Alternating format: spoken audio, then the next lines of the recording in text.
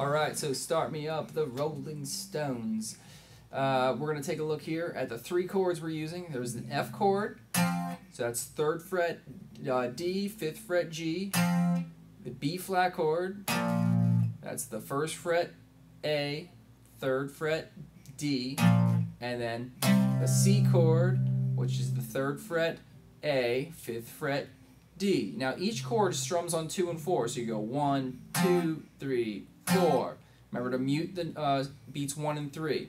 So the A section is going to go like this: 1, 2, 3, 4. 1, 2, 3, 4. Switch. 2, 3, 4. 1, 2, 3. Switch. 3, 4. 1, 2, 3, 4. 1, 3, 4. 1, 2, 3. Now we go into the B section. That starts on the C chord. So 1, 2, 3, 4. F chord. 3, 4. 1, 2, 3, 4. 1, 2, 3, 4. 1, 2, 3, 4. 1, 2, 3. Then back to C for the 4 measures.